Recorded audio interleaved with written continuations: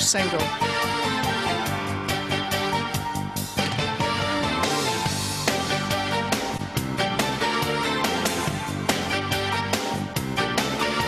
Beneath the lights, the stage, the mayhem, and some ads and cool seduction. Everything's impossible and everything's so easy. Vision of invented knees between the carrot and the stick. They fixed you with their beastly eyes and smile. Sweet soul, and if they never let you go, now is your love as strong enough, as like a freeze, as sweet or wild as all of these things you could be forgiven.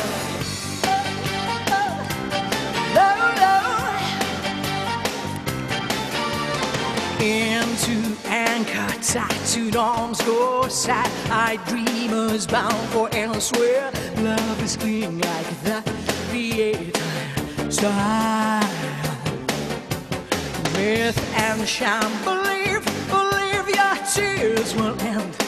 You've got to feel this love. You've got to feel this love.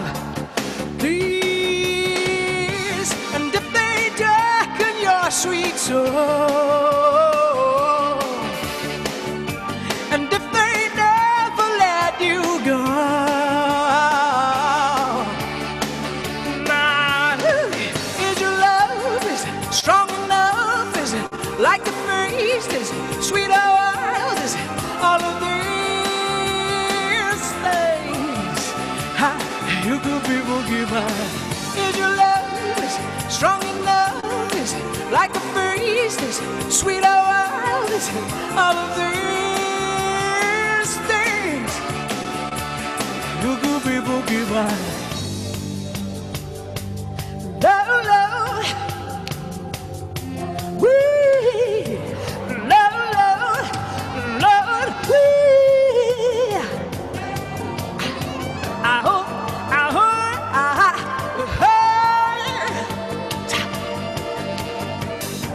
and if they darken your sweet soul, and if they never let you go, and if they darken your sweet soul, and if they never let you go, is your love is strong enough? Is it like a breeze? Is it sweet or wild? Is it all of these things you could be forgiven? Is your love is it strong enough? Is it like a breeze? Is it sweet or wild? These things you could be forgiven. You could be forgiven. You could be forgiven. You could be now. These, all of these sweet, sweet things, all of those who are, all of those who are, ow. Hi.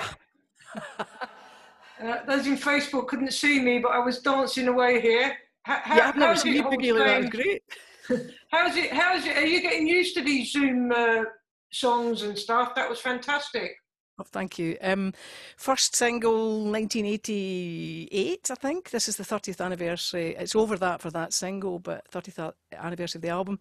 I've done a few of these charts, but you're still learning as you go, technically.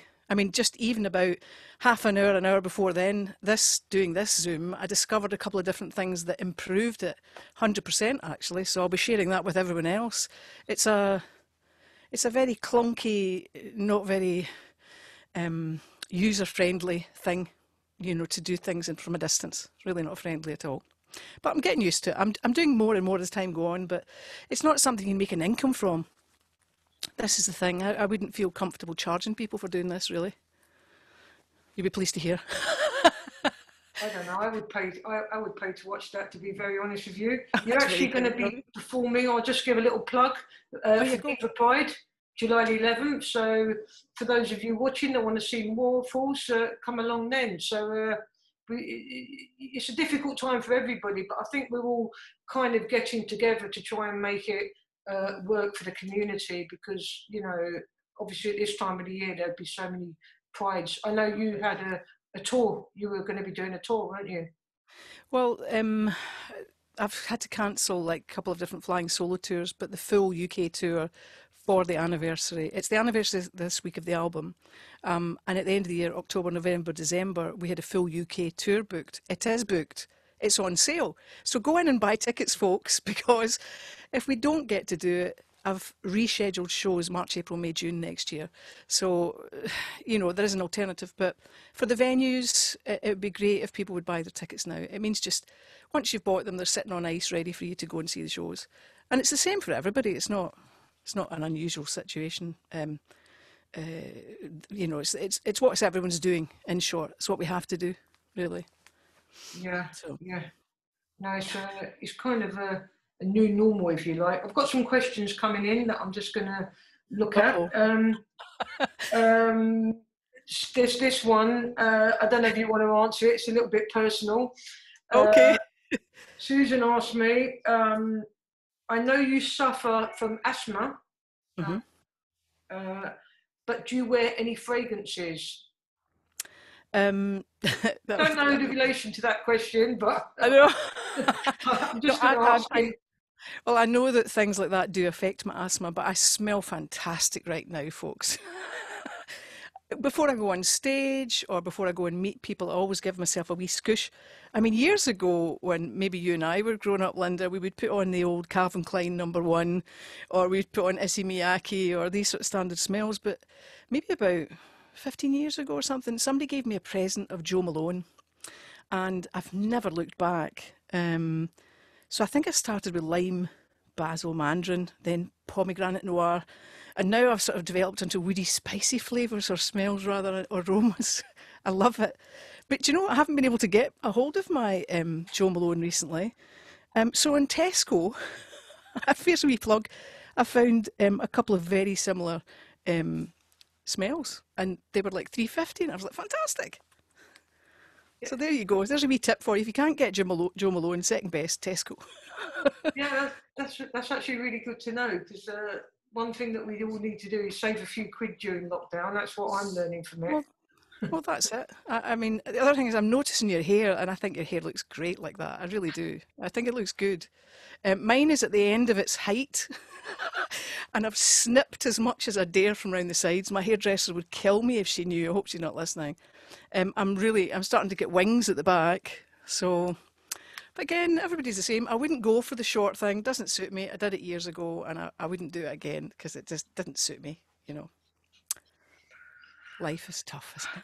It's hard. I'm just going to call out another question here. Loads of stuff coming in about how great you sound. I'm sure you're used to hearing that, but it's great to know that the sound has been coming through really well.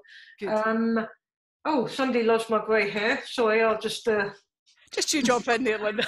It does. Honestly, it looks great. It looks fab. I might just keep that. Somebody's let me just give me a second. Okay, what's your favourite thing to wear, Horse? I'm going to keep these questions coming. I hope I'm not going to put you on the spot. Not at all.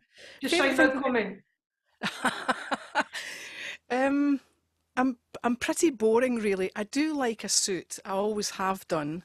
And to begin with, years ago, I used to round about this time, I used to hide behind a suit because, again, maybe talking a little bit politically, record labels in those days, they wanted people to fit in boxes. And female singer, I did not fit that stereotype. Lesbian, one of the only ones around. In fact, Martin Aston did a book called Breaking Down the Walls of Heartache about the history of music, people who are gay in the music industry. And it goes back 2 centuries. And I'm in there, and we think that I'm the first person to sign a major record deal when the record company knew that I was gay or I was a lesbian. But as to what to do with me, there was no, they didn't know what the heck to do with me, you know. So, and I didn't either, Linda, because you know, I didn't want to be identified as a girly girl. And it was ill-fitting suits. I mean, now, you know, I mean, the choice of what to wear and to be supported through, you know, putting records out would have been very, very different. But there's always got to be a first time and things to change beyond that. But I felt very comfortable in a suit. And if I could have changed anything, I would have had better suits, you know, rather than things that were flung together and didn't fit me properly or whatever. So, yeah, favourite thing to wear, I think, is a suit. I feel very comfortable in a suit. And I used to wear black all the time, but recently I've been wearing blue suits or, you know, red one. I've got a, yeah. So just, I'm branching out a little bit, but um, generally, when I go to perform, I feel like I'm going to work. I don't mean that in a kind of non-creative way. I feel like I'm putting my uniform on to go to work, and I would never be casual on a stage because it's too important to me to be just casual. So I think that's probably it. But you know, yeah, as I'm getting older, maybe I think better fitted suits are the idea or the way to go, really.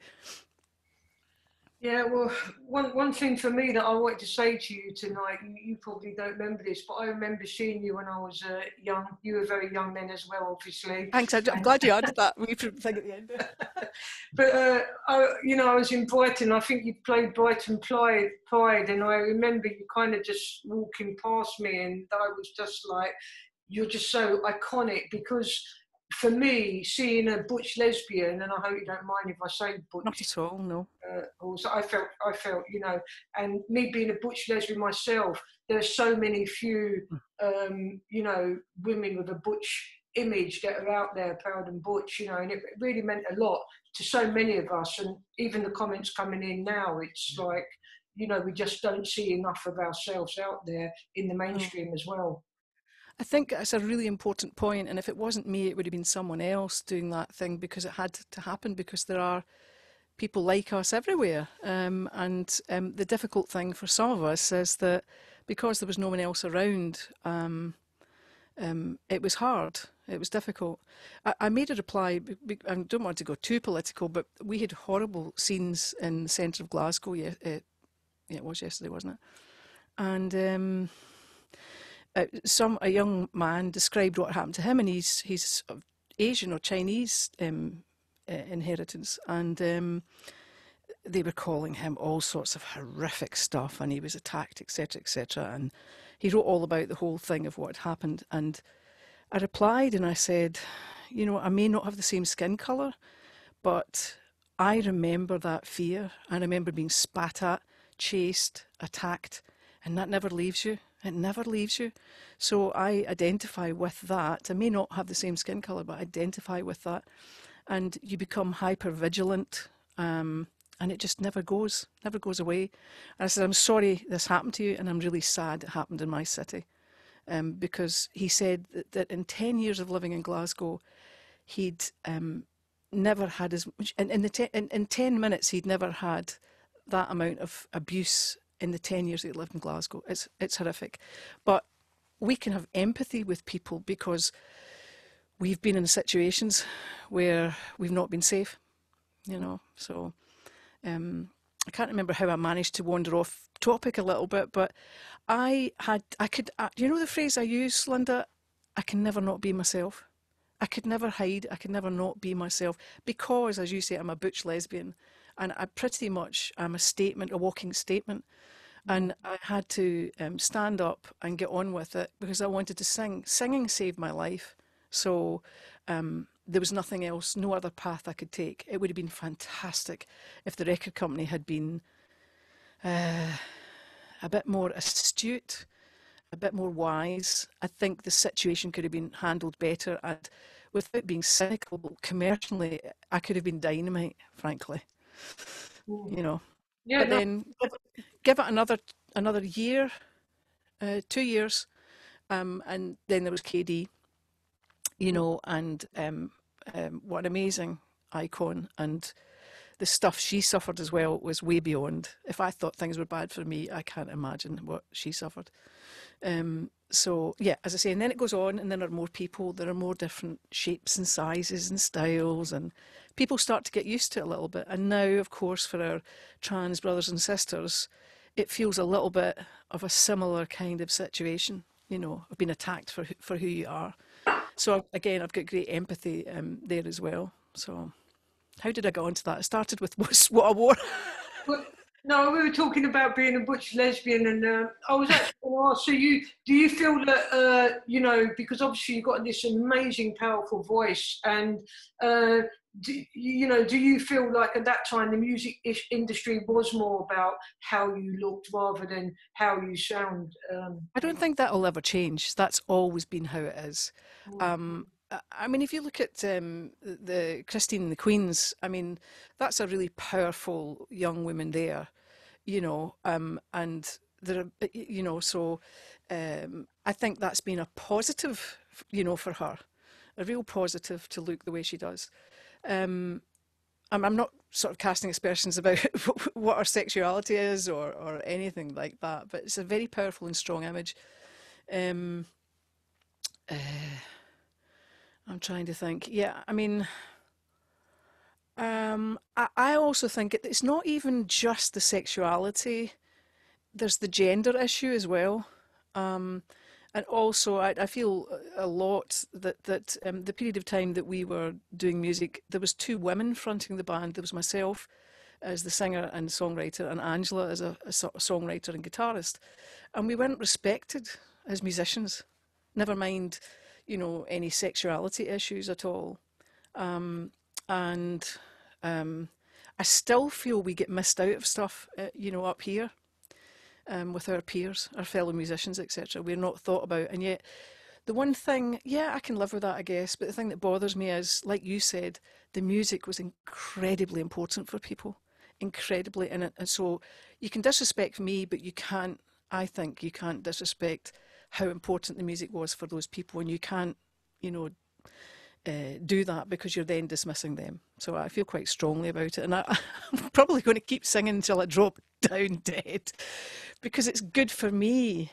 You know, it's, you know, it's, for me, it's not about the money. I get great joy from singing. And when I hear stories from people and again, not just from the LGBT community, just across the board, the music means a lot to people, and it's a real blessing to be able to do it. And I'll keep doing it if it works for me and it works for the audience. It's fantastic.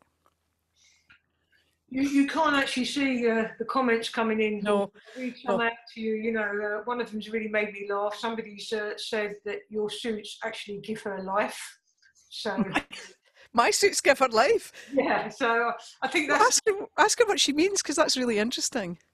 Faye, what do you mean by that? Maybe she'll. Oh, I love you. You're my pal. We go to a lot of these Linda's events, and we often end up standing, you know, having a wee hello, how are you?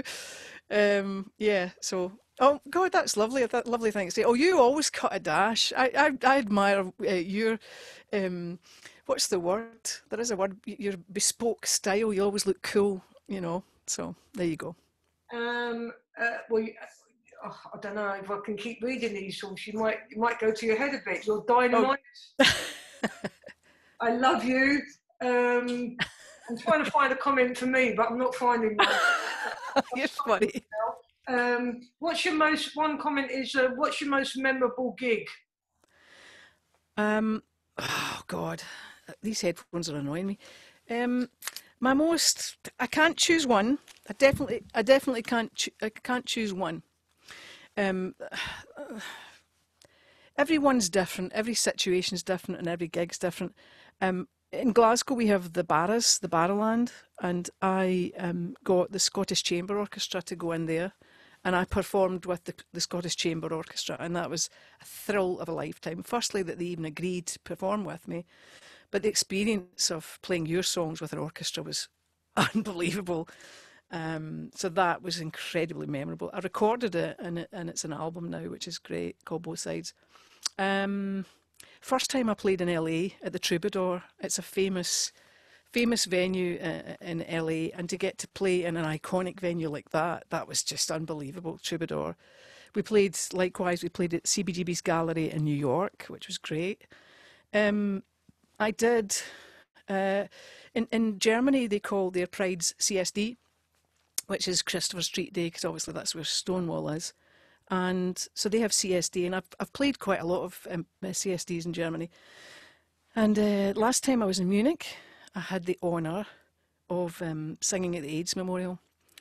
And it's very memorable because I'm in the Heumarkt and I was playing to over 20,000 people singing, and I sang Bring Him Home.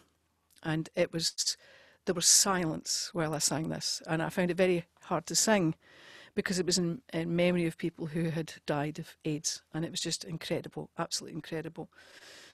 So yeah, definitely that in Munich was fantastic as well. Opening for Tina Turner across Europe, it was just pretty mind-blowing.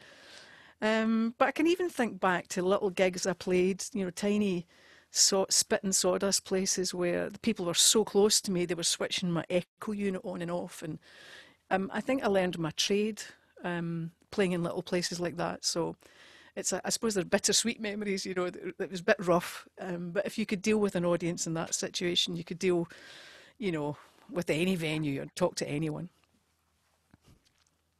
That's a few. I was actually going to ask you about Tina Turner. Have you got any? Because obviously this is going to Diva community. Have you got any hot gossip? Well, it's one of my famous stories. Like, well, Linda, I think you're like me.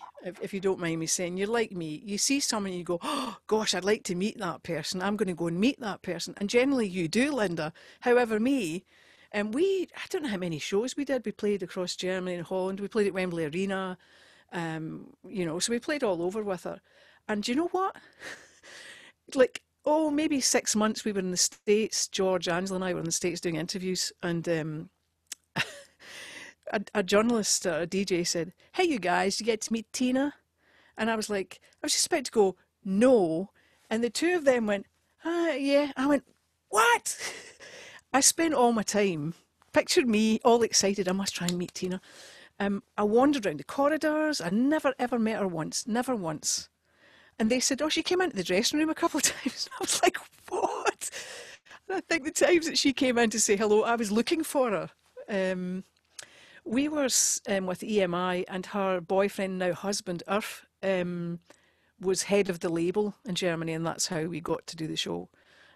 So I knew him better than I knew Tina. Met BB King, which was phenomenal. He came and shared some wine with us and some stories, some tall tales. Really nice man.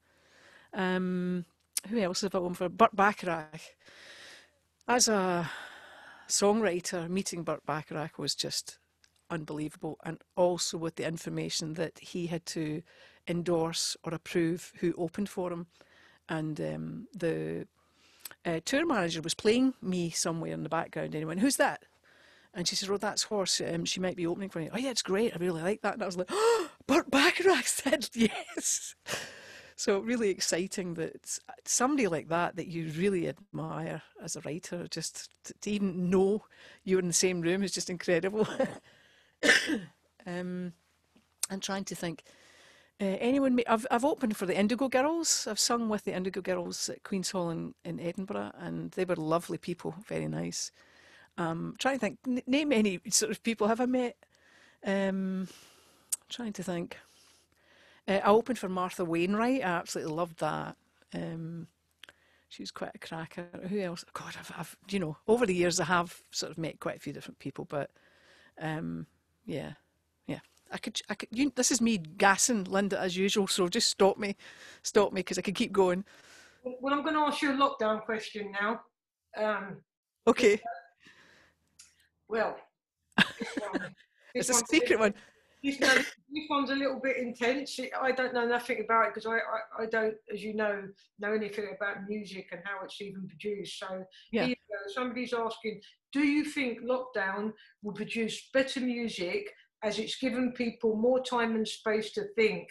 Has it given you inspiration? If I'm honest, no, absolutely not. I think I look after myself, and when everything fell apart, I had to try and put it back together again myself. I'm still trying to put venues, etc., together. And in my head, I feel like once that's totally out there, I mean, the shows are all on sale now. I just need to actually make a statement about it. I'll maybe mention them before I go. Um, I am one of those writers. I don't write to order. I write when the muse takes me, and I've been stressed out of my head. I've had some very dark days, and actually, I don't mind sharing that because it's reality, and I'm not the only one. I'm on my own all the time. I have been for many, many weeks. And it's been quite a dark and difficult time. And then other times I've been okay. I've only met 2 or 3 people in that last sort of 10 weeks or so. And one of my neighbours died in that period of time. It's been quite a difficult time. So I haven't actually felt relaxed or able to just sit and pick up my guitar. And I keep promising myself that once in the next sort of week or so, once these shows are totally out there, I can just let go of the reins, so to speak, and start playing my guitar. I'm also still supposed to be writing my autobiography, but lots of stuff got in the way. So it's time to do it now. So in actual fact, I haven't been creative, but I will be, definitely. Okay, we've got a few more questions coming. I've actually got a comment about me. It's saying that my hair looks nice and have I modelled it on your style, Horse. So I don't know me. But the same person, Anne Miller McCaffrey, I don't know if you've heard of her. No, I don't know who that is at all. I couldn't tell you who that is. Never heard of her, but she's asking lots of questions. Uh-oh. She's asked.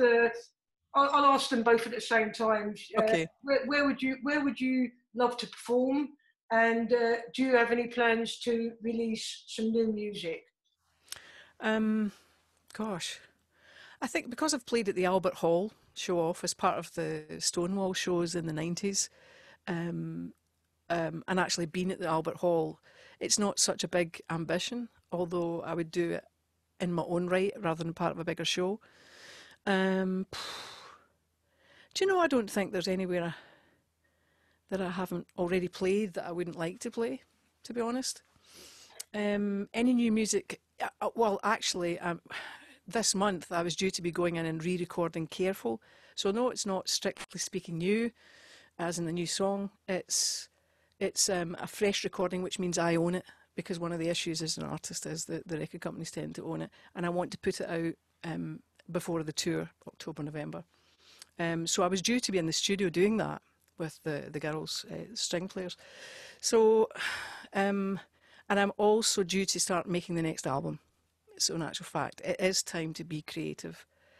So once I get rid of the strife of being trapped in my house on my own, then I will get underway. And I actually can't wait, because once you start on that, it's like a roller coaster, and it's to not be able to sing, to not be able to be creative, is actually, you feel like you're trapped or you're stuck. And you know my play, Careful. It's all about trying to find your voice. So you feel like you've had your voice and then you're silenced again. Hopefully I'll be able to start, getting on with it again. Yeah, I was actually going to ask you about Careful, because I actually saw that in Edinburgh. Was it Edinburgh? I mean, so many journeys I've made, but it was absolutely fantastic. It was so emotional. It's really a self-autobiographical, and I was wondering, is that going to be touring? I know obviously not during lockdown, but are there more plans for it? Because it's something that I so recommend people see. I think that Careful is a play for these times, and I would like to do it again. And funnily enough, that there has been talk recently about it. So a lot of technical things, as you know, and contractual things need to be sorted out. But I'd like to bring it down. It's not been down south yet. So I'd like to do it. The thing that I find most gratifying about Careful was it wasn't about my sexuality. It wasn't about my gender. It was about someone trying to find their own voice. And I think that is precisely what all of us are trying to do at the moment. So although it's my story, it actually, if you see the play, it's pretty much everybody's story, the struggle you have to find your voice. And yeah, I'd love to bring it. I'd love to take it down south and play, let people see it, because it's hard for me. I actually went and looked at some film of it. There's film of it, and I started to watch it, and I couldn't get past the first scene because, as you know, it is quite harrowing. There was things happened to me in my life as as I've grown up, and just life in general. There's kind of key things that happen to me are the sort of building blocks of the play, and a bit like Hannah Gadsby, there's one shocking thing happens. There's a scene somewhere which kind of shocks people, but for me, I think that was the sliding doors of my life, sliding doors moment, and made me perhaps who I am. And I think people that came to see the play thought that I would do like I'm doing now, chat, chat, chat. Oh, and here's a song. But I actually had to have coaching for acting. And again, hand in heart, I had no respect for actors at all until I ended up doing this. I mean, at one point, Maggie Kinloch, the director, lay across my feet and she said, "Stillness." And I was like, what? So I'm used to standing on a stage and moving, but for acting, I had to stand still. And that was pretty scary. But I had to go through all those situations that I'd been through in my life to get through the play and to do it. And it was harrowing, absolutely harrowing. And the thing about my life and your lifetime as well, so many things have happened in the last 50 to 60 years for the LGBT community. And my life seems to have gone along with that timeline. And so we encompass that in the play. And so, yeah, I'd love to bring it down there, bring it all over the country and abroad. It'd be fantastic. Yeah, Michelle Partington saying she'll see it again because she must have seen it in Edinburgh. Elizabeth Jennings is saying that the 7-inch, what's the 7-inch? 7-inch, is that a record? Oh, careful, that's... Yeah, I think she's referring to vinyl. Yes. Yeah. She said it's a treasure in her collection. I don't know. I recognise this name, but not quite. Somebody called Samantha Ovens. Oh yes, doesn't she have a dog? Actually, Sam, that dog is beautiful, and the footage of the dog is just incredible. Yeah, it's great. Yeah. So anyway, sorry, I digress. I just sort of recognise the name, but yeah, familiar. I'm sure I've seen her eating a sweet on TV or something. I love those actually, those sweets. Yeah, anyway, that's another story. But she's asking, Sam Ovens. Hi, Sam, by the way. Sorry, I'm only joking. What personal experiences compel you to write more? Just when I think I'm getting over things, I feel that I haven't really got over things. And the one thing that I have is the osmosis of all of the pain and the hurt, or even happiness, comes out through my singing. And all of us are the same, I think. So there's a lot more of that, and there always will be. It's my way of getting rid of stuff, singing or writing. So I feel very fortunate and blessed that I can actually do that. So that will continue. I've got lots more to give. Because the other thing is, I don't know if you're the same. Sam's perhaps a wee bit younger. I don't know. But I'm finding that through my life, I've ticked all these isms or, negative things, female, gay. And now I've ticked this other box, age. And I'm like, oh my God, not another bloody hurdle. And I'm kind of reminded of Feel the Fear and Do It Anyway. I don't know if you've read that book. I was on a trip to the States and I read the entire book on the flight. And I think it's a perfectly true idea that, you think you deal with this massive thing. It takes you a long, long time to get to it, get over it, get through it. You get to the other side and you think everything's fine. And then blam, something else hits you. And I think life is like that. And we're armed with experiences that give us knowledge and understanding and the ability to move forward. And then this pandemic happens, and I think that's another massive thing that we don't really know how to deal with. As I say, I'm shocked and surprised at how down I've been and how it's been affecting me. Excuse me. So, yeah, singing is is the antithesis of that. Singing is an antidote for me. So, I definitely plan on doing a lot more. So Mel Sampson is asking, Oh, Mel, hello! Mel was a fellow singer performer. She's a cracking person. I'm glad you recognise the name because she's asking a question that I don't understand. So hopefully you're Oh, okay. Hope it's nothing too personal, Mel. yeah. There's obviously a personal joke. Maybe you can explain. She said, "You are so great at suggesting covers." Uh-huh.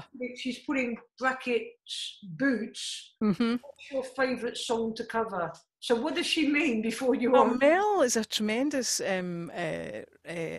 singer performer, and I met her as the with the God, it's going out of my head just about to say it, the L Project. We were part of the L Project a couple of years ago, and that's when I met her. I met a lot of amazing women that did this. And I sort of loosely keep in touch as you do, and time drifts away from you and you don't keep close contact. But now I don't think she'd asked for suggestions, but there's a brilliant Nancy Sinatra track called These Boots Were Made for Walking, which you probably know. And I said, you would do a great job of that because she's not really like light pop. And so anyway, yeah, everybody, Mel Sanson, check out her version of These Boots Were Made for Walking. So yeah, fantastic. And it was a perfect fit, Mel, I'm sure you agree. Covers, well, I've just done Bring Him Home, which was a surprising cover. AJ suggested I do it because she loves musicals, and I thought, oh God. Ooh. So everyone knows Bring Him Home from Les Mis. It's ordinarily sang by a man, but the deep meanings in there are not to me about gender. You know, when I sing it, it's about, you know, take my life so that this person can live. And God, it's an incredible song. So yeah, that was quite something, and it's very hard to sing. I've done Close My Eyes and Count to 10, the Dusty song. Wichita Lineman's one of the most popular covers that I've done. I'm trying to think. I've only done a handful of covers because I'm not going to do a cover unless I do it differently. I think when you do a cover, it has to be something that you make your own, so that when people hear it, they go, "Oh wow, what's that? And who is that? That sounds familiar." Because if you're just going to do a carbon copy of something else, you know, then to me it's a waste of time, really. Am I wrong? No, I totally agree. I've got an Yeah. email question here, and apparently, and I didn't know this, so I'm a bit behind the times. You've been watching Lip Service during lockdown. No, I think that's from somebody called Sue. I think I saw that question earlier. Yes. She's been watching Lip Service. I think, Okay. yeah, I think she asked me, have I been watching it, or did I watch it? You said you have been watching it. Sorry. No, I think Sue had been watching it. Lip Service. Now that's an interesting one, isn't it? Because it came along and everybody was like gaga about it, and I'm one of these people, not because it was you know, lesbian orientated or focused. I thought it was kind of you know, being completely cynical.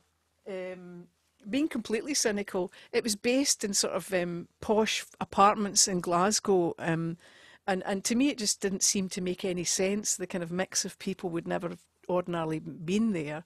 I watched a few episodes. I thought it was great, but I have to say, and because she says, "Who was your favourite?" and I have to say that I hadn't seen Heather in any other things, but I thought she was fantastic in that, and she invited me to watch her on set.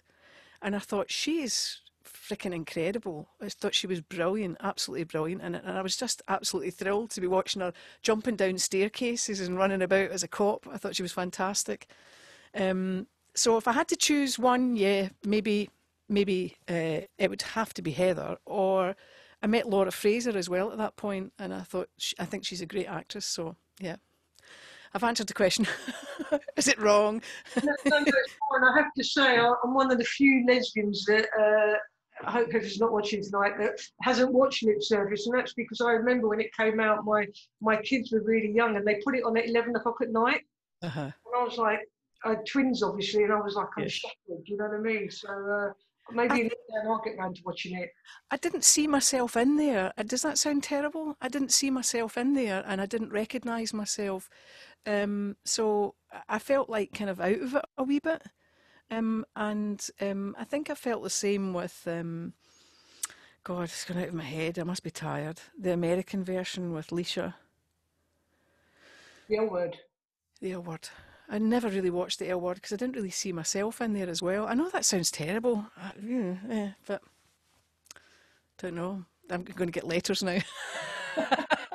As they say on TV, oh, well, somebody's going to write letters into me. I don't know if anyone else is like that. I just didn't identify with it. But anyway, yes, in terms of lip service, I thought it was a wee bit farcical because of I live in Glasgow and we don't have that kind of setup at all. You know, loft apartments like that. But I thought Heather was incredible, and as I say, Laura Fraser as well, fantastic. So here's one for you from Polly Shoot. Oh, yeah. This one is very, very deep, Paul, so you waiting for this.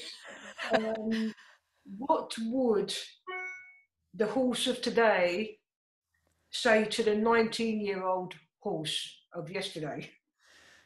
Gosh, too many things. I think the overriding thing would be, excuse the pun there, riding. Um, Everything is going to be okay, and you are more than enough. I think those are the key things for me because I've spent my entire life worrying about what everyone thinks about me. You might not think that, but that's been one of my overriding things all my life. But if I could say something to myself, yeah, you're actually all right. You are okay. And you will always be enough.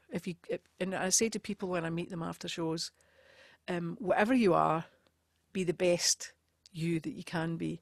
I think that that's a nod to Dr. Zeus as well, but yeah, definitely. Because if you do your best, what else can you do? And I also think that we have to treat people the way we expect to be treated ourselves. That's something I've learned over the years. Try and be kind. Well, that's very deep, Paul, so I don't know what to say to that. But You don't need to say anything. it's here to my eye. It was a speech. Let me ask you if you have a. I've not heard this before, so this you probably know about, but I've not seen it. Do you still have a lucky charm called a seahorse? Yes, here we go. Ah, Da-da-da-da-da. why have I never noticed that? I don't know. I'll hold it against the black and then you'll be able to see it. Oh, yeah. Okay. So It's yeah. a starfish, actually. That's my starfish is my lucky thing. But the logo for the band is a seahorse. Okay. Maybe it's just special. And the idea behind that is being called horse. Journalists and, would always kind of try and get horseisms in first past the post and stuff like that. So when it came to doing the artwork for the first album, The Same Sky, we tried very hard to think about what kind of imagery and logo types, and we came up with a seahorse. And the thing about the seahorse is that the male gives birth to the babies. So it kind of mixed things up a little bit, yeah, it was kind of like going like that to people. Can I ask you about the name horse then? Do you want to sort Yeah. of explain for those who don't know, the very few who don't know? It's a funny do you know, it's a really funny thing. I've been thinking about this a lot because a neighbour downstairs that has been here for years, I came into the garden, she goes, I know what your real name is. And this is like a woman who's a bit older than me, and she's like, I know what your real name is. And her family were all sitting there. And she was pleased as punch. So for anyone that doesn't know, my previous name was Sheena McDonald. And nothing particularly wrong with it. I think there's 4 or 5 people who are quite well known with that name. So maybe it was fortuitous that I changed it, but I hated it. And I didn't want a very female name. I didn't. It didn't feel right. And because I was quite androgynous, if I was stopped by the police for any reason, and they asked for identification. On my driving licence, I had Dr. Horse McDonald, so that they couldn't tell what gender I was, because people were always asking me. And funnily enough, Faye had said earlier that, because you'd replied to her about, being in bathrooms and people calling for security. That happened to me at college. I was actually sitting quite happily in a lecture, and one of the bosses came in and said, yes, I'd like to address the class, because apparently there was a young man in the toilets today, but I think I know who that might be. He looked across at me. So some young women had complained about a man being in the bathroom.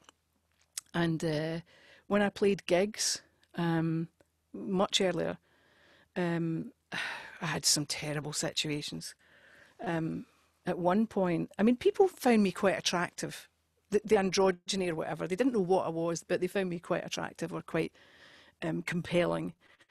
And again, I wouldn't go to the toilet publicly unless we'd one in the dressing room, because, it caused all sorts of stress for me and possibly even people in the audience.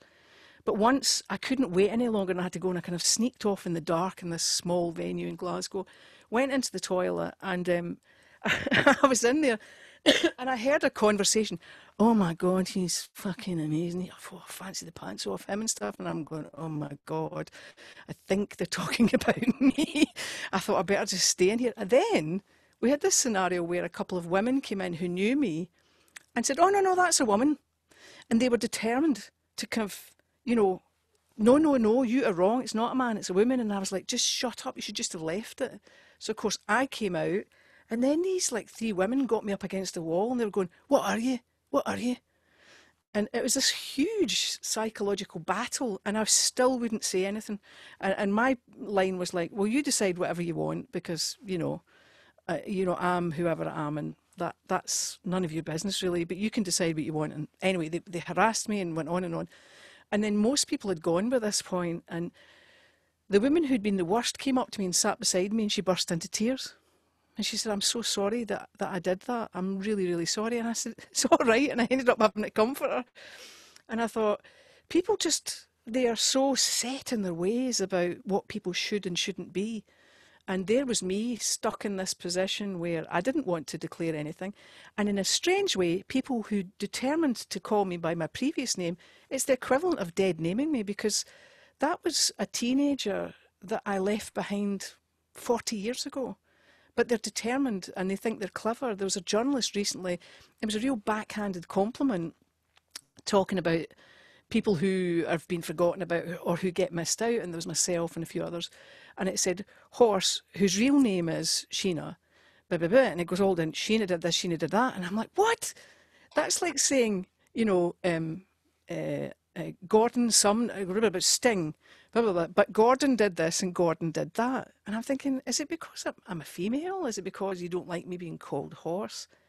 Anyway, I've never discovered or found out why, but all I know is that it's kind of the equivalent of dead naming. It's not what I want, and it's not funny, and it's not clever. And I just kind of take a deep breath now and go, oh well, my name before was this, but now it's this. It's on my passport, it's on my birth certificate, driving license. I am Horse McDonald, and as the play said, horse, soft but strong, and that is me. And it's a perfect thing, because after a while you don't see an animal, you just hear horse, which is quite a soft name.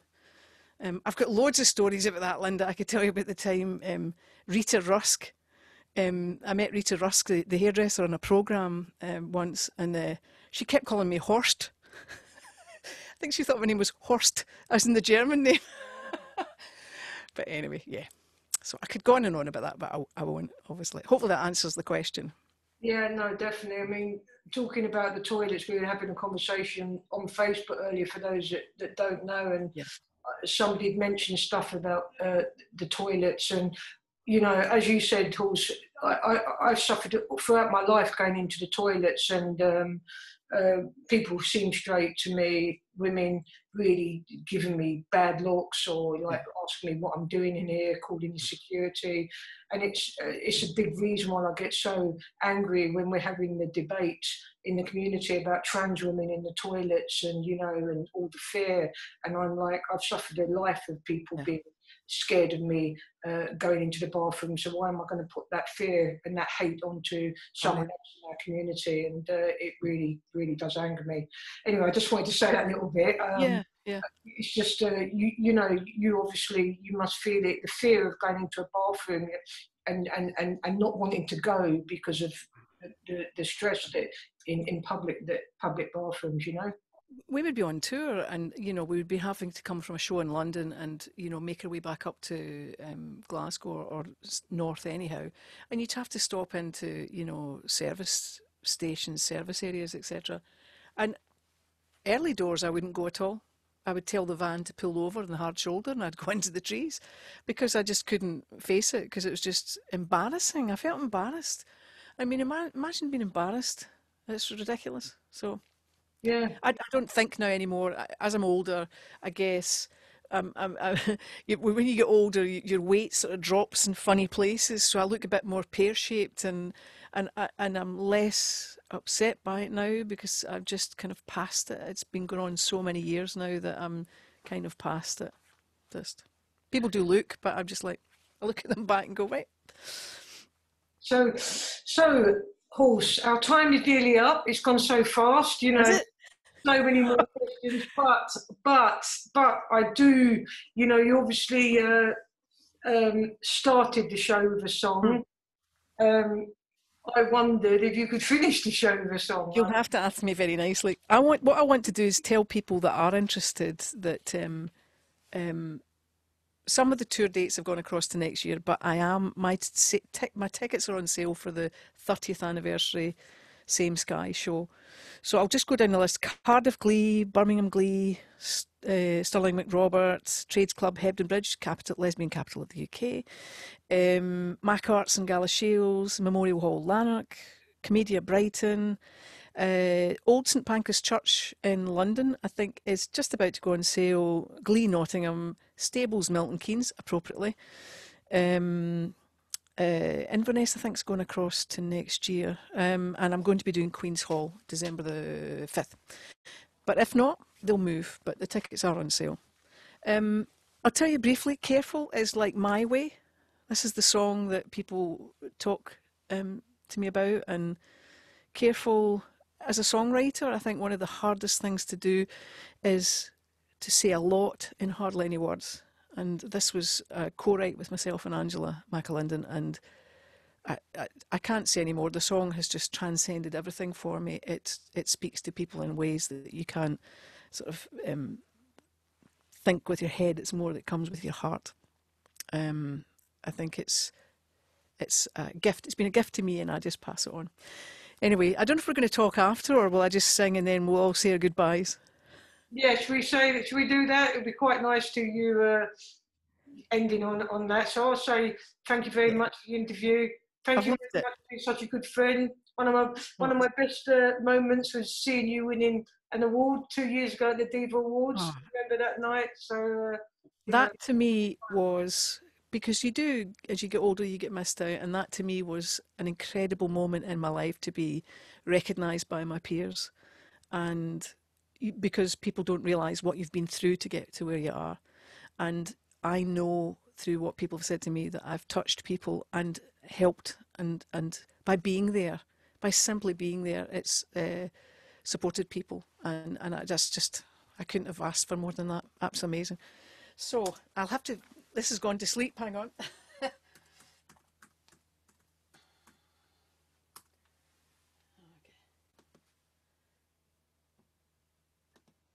Come on, there we go, where are you? So I want to dedicate this to anybody who is feeling on their own at the moment or missing someone, because that's how I feel. Looking forward to playing live again. Thanks, Linda. Thanks, Diva. It's been fab. This is Careful.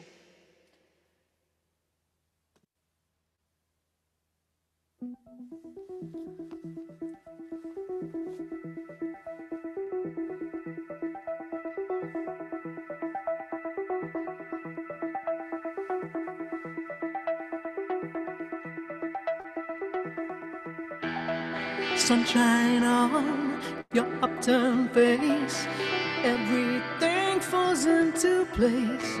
Blue sky above, sand underfoot. Every sky I've seen you love. Sunrise stirs the low landscape, more beauty than your breath can take. Boats out to seagulls in the air. Might look as if I didn't care. Careful with me, careful with my heart. World keeps turning, my world falls apart. When you're out of reach, baby. When you're out of reach, baby.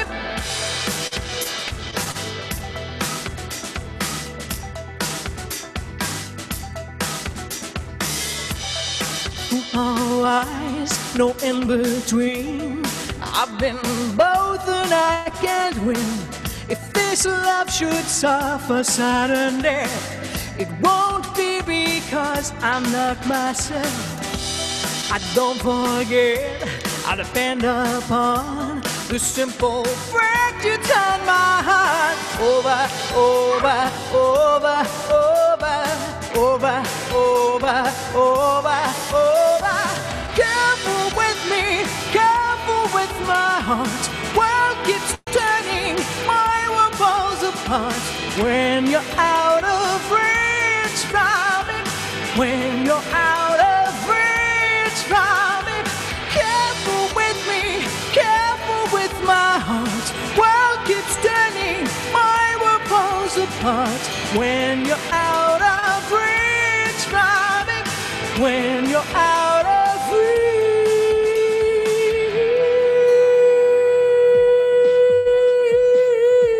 Whoa. Careful with me, careful with me.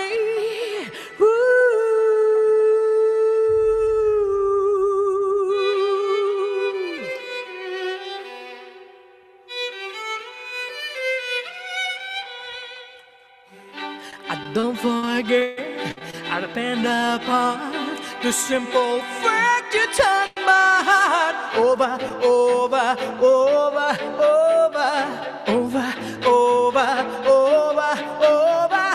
Careful with me, careful with my heart. World keeps turning, my world falls apart. When you're out of reach from it, when you're out of reach from it. Careful with me, careful with my heart. World keeps turning, my world falls apart. When you're out of reach from it, when you're out of reach.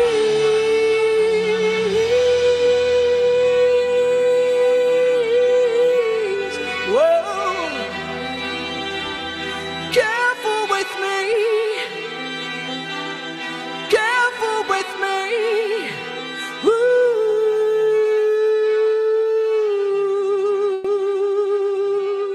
Sunshine on your upturned face, everything falls into place. Blue sky above, and everything falls into place. I love, I love, I love your upturned face. Sunshine on your upturned face. Woo!